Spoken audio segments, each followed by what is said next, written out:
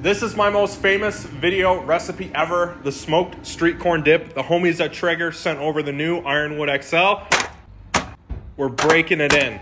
3 blocks of cream cheese, 16-ounce pepper jack, 3 cans of the Southwest corn drained, cilantro, sour cream, tahini seasoning over top. We're setting the Ironwood XL to 225 degrees where we are going to let this go for 2 hours, and we're going to give it a good mix halfway through. At the very end, we're going to top it with more tahini and a layer of crumbly cheese. Absolutely delicious. You got to do this one.